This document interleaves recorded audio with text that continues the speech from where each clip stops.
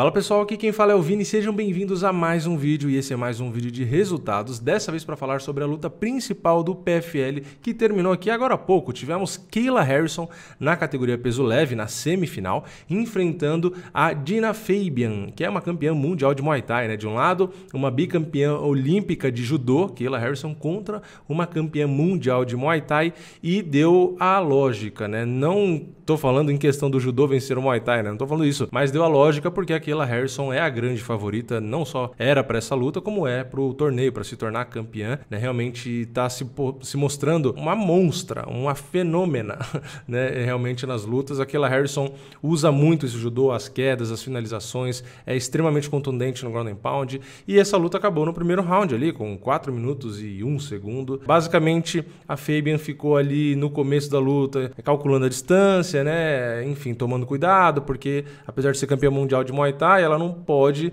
se expor ali para tomar queda. Então ela ficou meio que controlando a distância, ela que é mais alta que a Kayla Harrison, então ficou ali esperando, só que o problema é que esperou demais, né? Não foi nem marcando com o jab ali direito, e aí, aliás, ela soltou um golpe na luta inteira e não conectou. Pois é, ela perdeu sem conectar um golpe.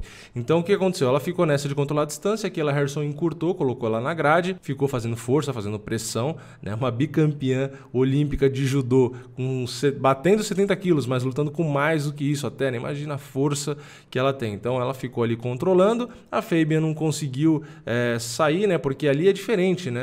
Ela não estava com o clinch do Muay Thai, que seria onde ela seria a praia dela ali para soltar joelho, cotovelo e tal. Na verdade, ela estava tentando afastar o quadril da Kayla para não tomar a queda, né? Então tentando empurrar, só que é o quadril de uma atleta bicampeã olímpica de judô, então é muito peso, muita força, muita técnica, ela controla bem ali o quadril, ajusta a adversária, né, com os braços, então ela vai posicionando bem, enfim, ela meio que manuseia a adversária da forma como ela quer, e a Harrison não, que a Harrison é a Kayla, né? Kayla Harrison. A Fabian ficou até em pé um tempo ali, né? Alguns segundos que ela conseguiu manter a luta em pé, mas, obviamente, o esperado aconteceu, a Kayla conseguiu a queda, e ali no chão a gente teve o quê? Uma atleta de judô contra uma de Muay Thai. Então, a Fabian, que ficou por baixo, que é a campeã mundial de Muay Thai, não conseguiu fazer muita coisa, né? Ficou ali presa, a Kayla basicamente conseguiu a montada com muita facilidade, conseguiu buscar o ground and pound de facilidade, ameaçou ali atacar braço e tal,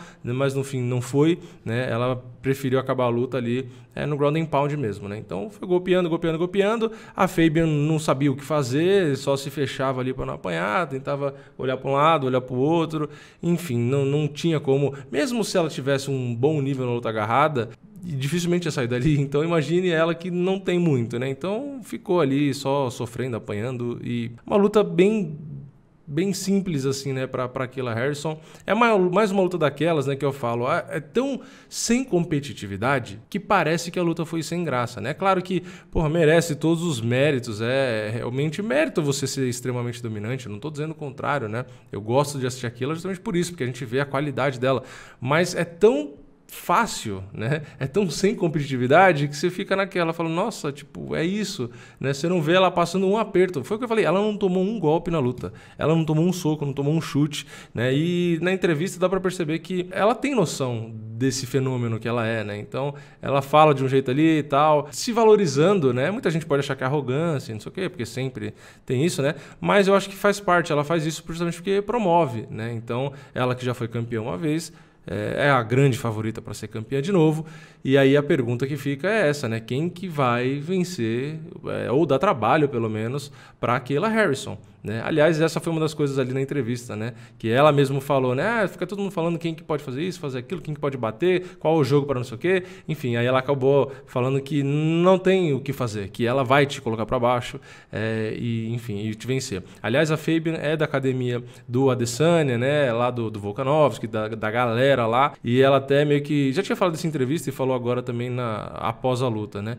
Que as quedas dela são tão eficientes que ela derrubaria mesmo o israelense Israel Adesanya e tal. Enfim, fez ali as suas brincadeiras. E realmente é um fenômeno. Eu, atualmente, mesmo, ok, a gente vendo ela em uma categoria que nem existe no UFC, né? Que é o peso leve. Mas mesmo assim, mesmo se ela conseguir descer ali, enfim, para um peso pena, alguma coisa assim, acho que se considerar, ignorar a categoria de peso, acho que ninguém tem capacidade de defender as quedas dela, sinceramente.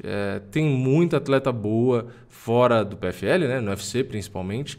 Mas eu acho que se pegar técnica, foi o que eu falei, ignorar peso, mesmo assim, eu não consegui enxergar ninguém que, ok, pode defender uma ou outra tentativa de queda dela, mas é muito difícil ficar em pé, né? Não é todo mundo que vai ficar em pé contra uma bicampeã olímpica de judô, mesmo sendo no MMA, né? E é aquela coisa, ela não é só boa nisso, né? Ela é boa no ground and pound, então ela tem outras características ali que, aliado a esse judô forte, torna ela esse perigo, né? Claro, ela pode, no futuro, né, pegar uma atleta que é tão boa quanto a Fabian na trocação, mas que tem mais coisa para oferecer, um pouco de defesa de queda, ou às vezes um pouco de jiu-jitsu ali e tal, mas sinceramente, no PFL, a Kayla Harrison só vai perder se acontecer um acidente, na minha opinião, né? Tá muito à frente, né, das demais ali. E eu acho que o que poderia ter trabalho aí pro UFC da vida e tal, mas no UFC nem tem categoria peso pena.